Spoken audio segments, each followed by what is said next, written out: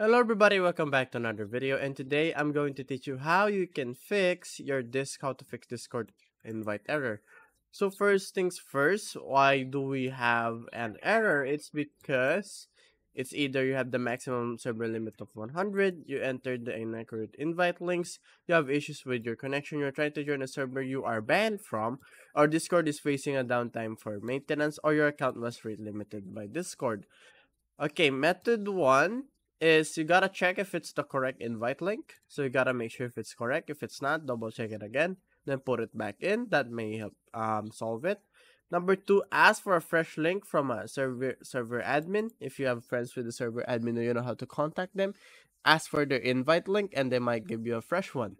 Number three is check your internet connection. You gotta check if your internet connection is good. I mean, if you're in a room with proper Wi-Fi coverage, and always use other apps and websites to check that are no internet related problems on your end. Then try again if you can join the Discord server.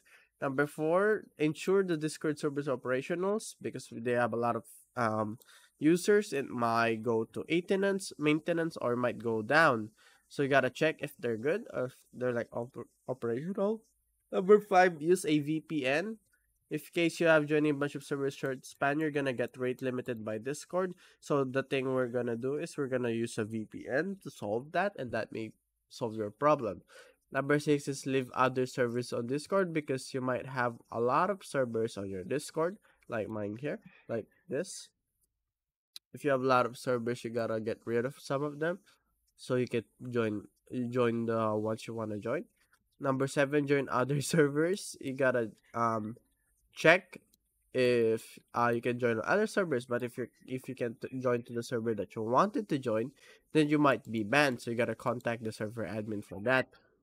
If you to revoke your ban, or if there's anything issues that you can do, clear Discord cache. You gotta go to the Discord app, tap on the U tab from the bottom toolbar like here, then you're gonna tap on the settings icon like there. Now tap on the advanced option under settings here.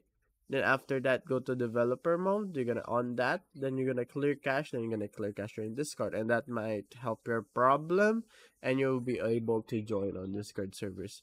That's our tutorial for today, guys. Thank you for watching. I'll see you guys in the next one. Bye bye.